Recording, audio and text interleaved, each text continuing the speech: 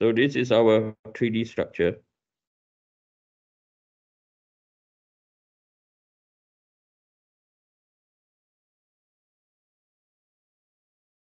Our 3D structure is built into a wall.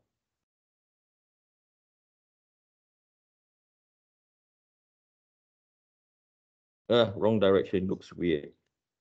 Okay, it is built into a wall.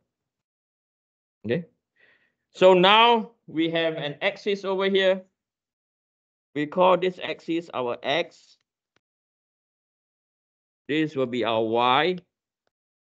And this direction will be our Z. Okay, so I'm going to sketch in green now that this is our X.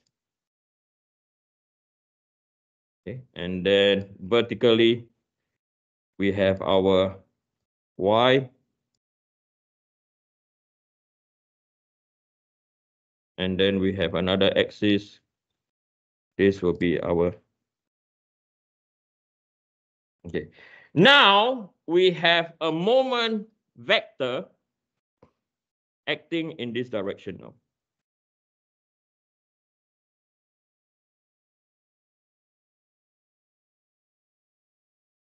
I should not align it because it looks deceiving. Wait, really?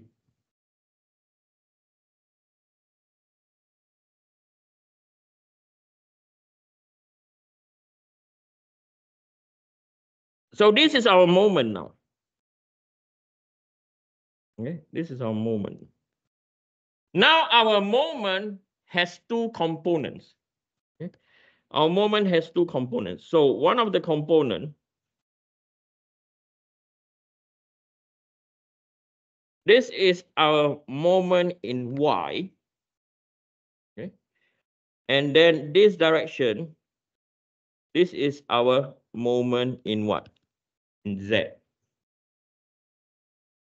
If you use the grip, the rules like what I taught you, the gripping rule, right? Right. So when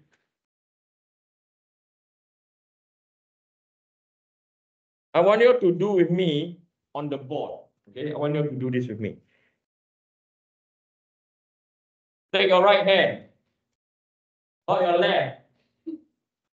Okay? I wipe my butt with my left, but everything I do is on my right. We're clear? I want you to grab this way. Can you see how we are grabbing? Yes or no? Because the way we grab, the moment vector mz will look in this direction. Are we clear?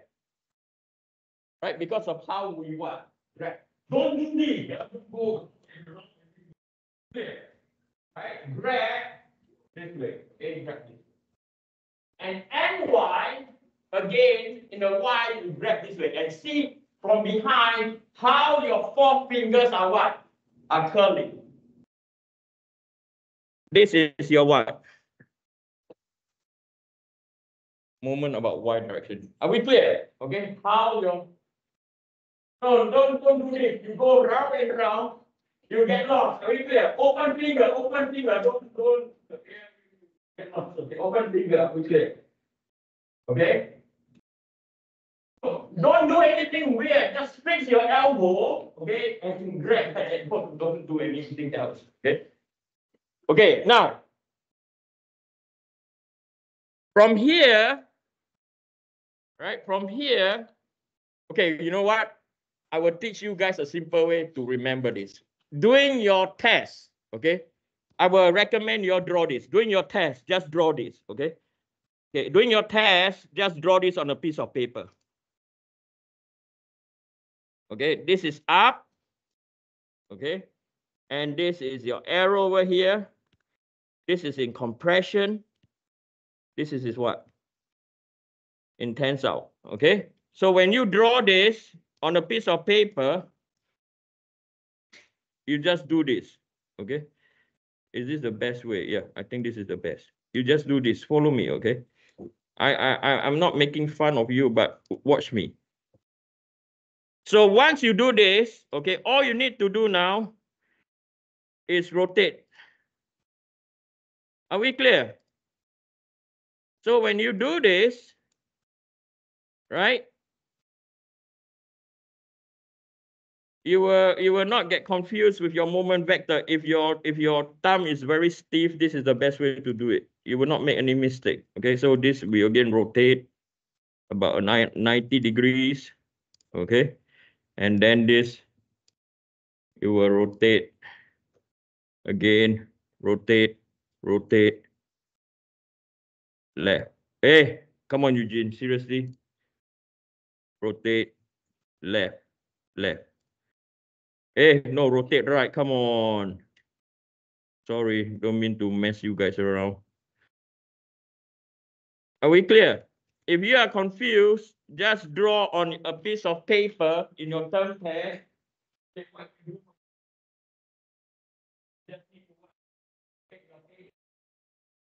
And what is compression? Are we clear? If the finger gripping thing is you can't remember.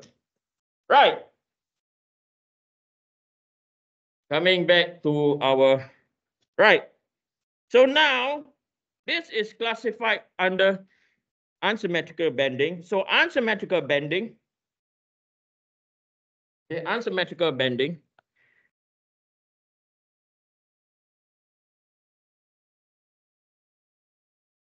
Centric bending occurs when bending moment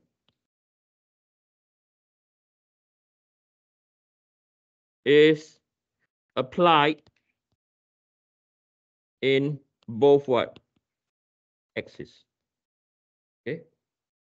So in both axes means we have moment about y and we have moment about z.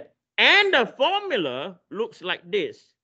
Stress x is equal to plus minus my over Iyy multiplied by z plus minus mz over Izz multiplied by y. You've seen this formula before.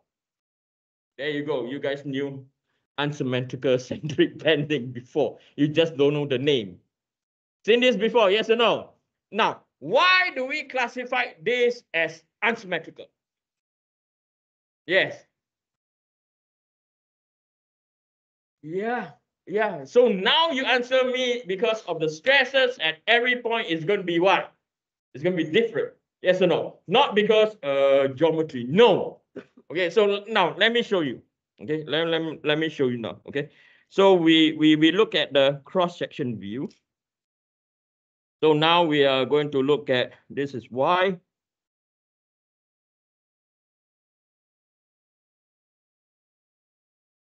And this is Z. Okay, so I'm going to draw two cross-section view.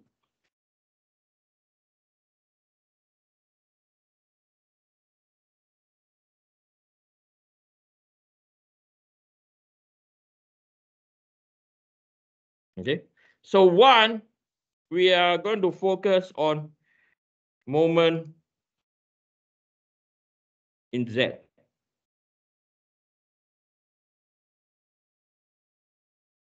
Right, so this is our moment in Z, and we apply the hand gripping rule. Moment in Z, this is compression, and this is what? Tensile. Okay, and then I'm going to specify the distance from here to here. This is B, and the distance from here to here is our A. Same thing, the distance from here to here is A, and then the distance from here to here is our B. Then we have moment about Y. I'm going to specify the distance. Right, not distance, seriously, Eugene.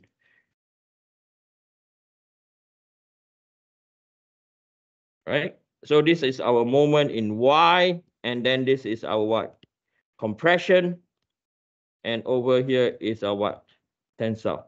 So we are going to call 4 points again: alpha, beta, I, and J.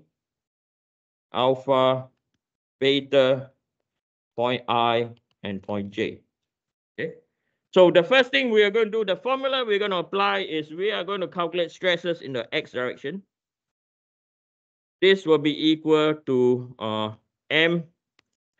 We do My over Iyy multiplied by Z first, and we do Mz over Izz multiplied by Y, plus or minus is entirely dependent. Okay. Right. So the thing we have to sort out is our what? Iyy. Okay. So Iyy is equal to AB cubed over 12. Izz is equal to BA cubed over 12. Agree or disagree? You guys should be really hot at this now. We started with Barclay, we learned all this, yes or no? Right? Right. So now, the next thing we have to specify is the Z distance. Okay. So Z distance is equal to what? So if we look at the Z distance is A over 2. And then the Y distance is equal to B over 2. Why over 2? Because the structure is axisymmetry about the X and Y axis. Are we clear? So from here, we look at stress X at point alpha. Right? So this was, so let's write let's write the value. So you got My multiplied by A over 2 divided by Iyy, which is AB cubed over 12. And then on the other side, you have Mz multiplied by B over 2.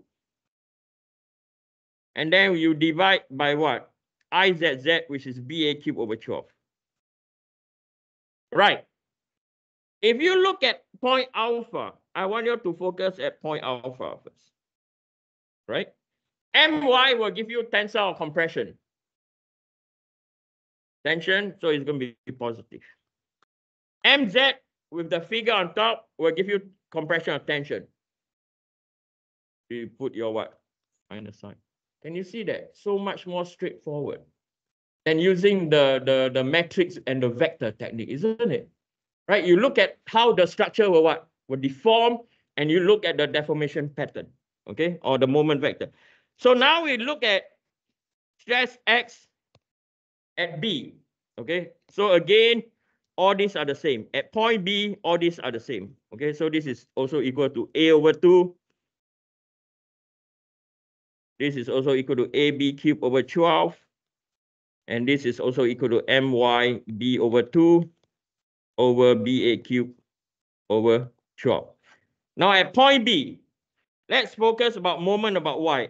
At point beta, okay, we are looking at beta now. Moment of Y will generate positive or negative? Compression, yes or no? So this will be what? Negative. My and then Mz will induce what?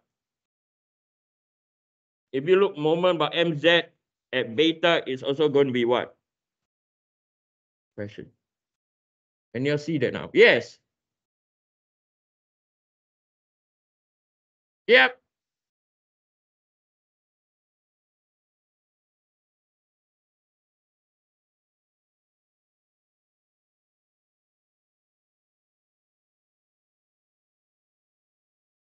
What's your question?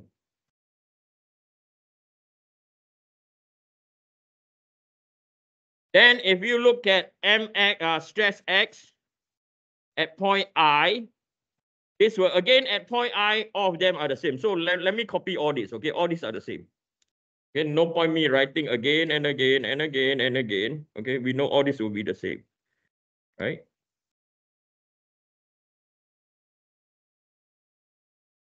So at point I, My will induce what? Tensile, right? Mz will also induce what? Tensile. Can you see that? Right? So lastly, stress X at point J, Again, I'm going to copy all this because the equations are all the same. It's only the what? The plus and the what? And the minus. Okay, so from here, you can see now at point J, this is going to be what? This is going to be negative. And then at point J, this is going to be what? Positive. So what you can conclude from here is in unsymmetrical bending,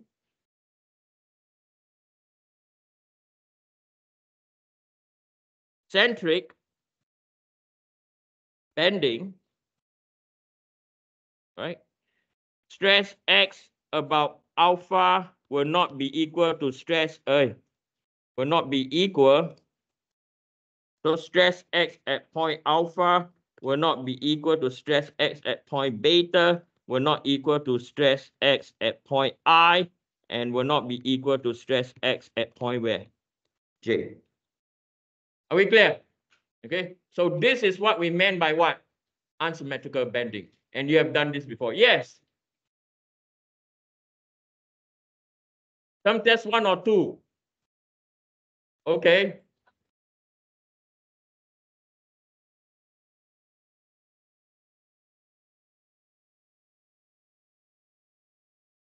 If what?